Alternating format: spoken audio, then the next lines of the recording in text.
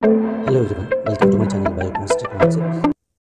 This part of TCA cycle includes significance, inhibitors, and regulation.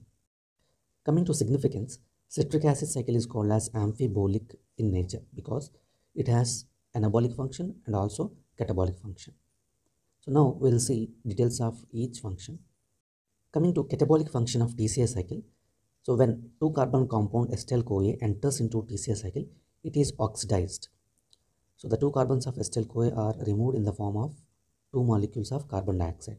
So during this process, energy is also generated. So this is the catabolic nature of TCA cycle. Coming to anabolic role of TCA cycle, here the intermediates of the cycle are used for the synthesis of various compounds. For example, transamination. So this mechanism helps in the synthesis of non-essential amino acids from intermediates of TCA cycle. For example, alpha-ketoglutarate acid is one of the intermediates of TCA cycle. This on transamination produces glutamic acid. Same way, oxaloacetate is intermediate of TCA cycle. This on transamination produces aspartate. So alanine transaminase and aspartate transaminase, they convert alpha-ketoglutarate to glutamate and oxaloacetate to aspartate. So in this way, the non-essential amino acids, glutamate and aspartate, can be synthesized from the intermediates of the TCA cycle. Coming to gluconeogenic role of TCA cycle, so the intermediates of the TCA cycle can be used for the synthesis of glucose by gluconeogenesis. For example, if you see succinyl-CoA, it can be converted into fumarate. Fumarate is converted into oxaloacetate. So this oxaloacetate can be converted into phosphoenol pyruvate, and after that the reactions of gluconeogenesis will take place for the synthesis of glucose. So here succinyl-CoA is formed from the amino acids like isoleucine, methionine, valine, and also from the propionate. So all these serve as the precursors for the synthesis of succinyl-CoA. So these amino acids, that is valine, isoleucine, methionine, are called as glucogenic because the part of this carbon skeleton is used for the synthesis of glucose. In the same way, histidine, proline, glutamine, arginine can be converted into glutamate, and glutamate on transamination is converted into alpha-ketoglutarate. So in this way, these 4 amino acids can also serve as gluconeogenic amino acids or glucogenic amino acids. So tyrosine and phenylalanine, they supply the carbon skeleton which is used for the formation of fumarate.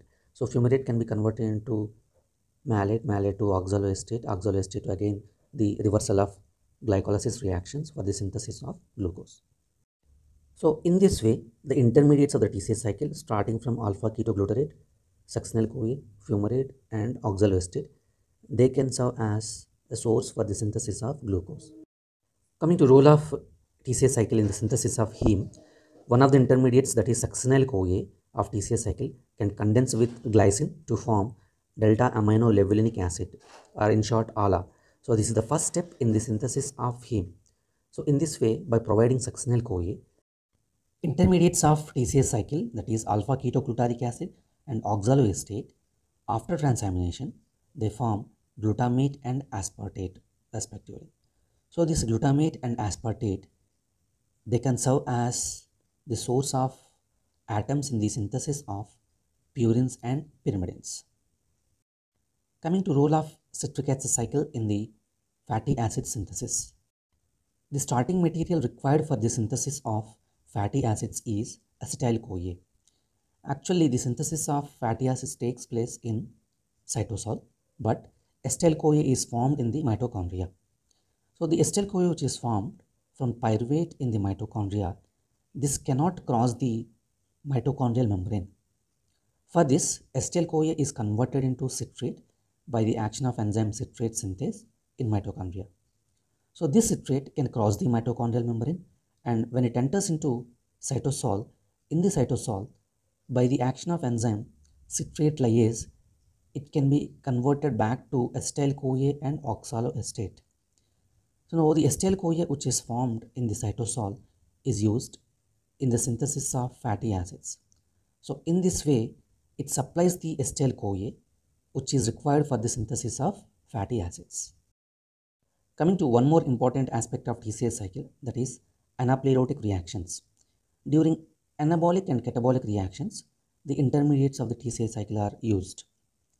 If these intermediates which are used, if they are not filled up, then it will affect the rate of TCA cycle. So TCA cycle will be interrupted. So in order to prevent this interruption due to the diversion of intermediates in the synthesis of anabolic and catabolic reactions, some reactions will fill up the intermediates of the TCA cycle. So those reactions which fill these intermediates are called as the anaplerotic reactions, or simply call them as filling up reactions. So this is the importance of anaplerotic reactions. If these reactions fail, then the intermediates are continuously utilized, but they are not filled up. So that leads to decreased rate of TCA cycle, and that affects the energy production. Coming to important anaplerotic reactions, pyruvate, after carboxylation, it is converted into oxaloacetate by the action of enzyme pyruvate carboxylase. So pyruvate also forms the intermediate malate by the action of enzyme malic enzyme. Aspartate forms the intermediate oxaloacetate by transamination, catalyzed by aspartate transaminase. Glutamate forms alpha ketoglutarate by transamination. So here you can see the amino acids which form pyruvate. After formation of pyruvate, this undergoes carboxylation to form oxaloacetate. So oxaloacetate levels can be filled by pyruvate. The same way, oxaloacetate is also formed from aspartate by transamination. So fumarate is formed from tyrosine and phenylalanine. Alpha ketoglutarate is filled up by glutamate by the action of transaminase, as we discussed earlier. Succinyl-CoA is filled up by valine, isoleucine and methionine, and also from the propionate. So in this way, the intermediates are continuously filled whenever they are utilized in the anabolic reactions. Coming to inhibitors of TCA cycle, fluoroacetate, it inhibits aconitase, arsenides, it inhibits the key enzyme alpha ketoglutarate dehydrogenase, and malonate by competitive inhibition inhibits succinate dehydrogenase. Coming to regulation, the key enzymes of the TCA cycle are citrate synthase, isocitrate dehydrogenase, and alpha ketoglutarate dehydrogenase. So the activity of or the rate of TCA cycle depends upon these three key enzymes. But what decides the activity of these three enzymes?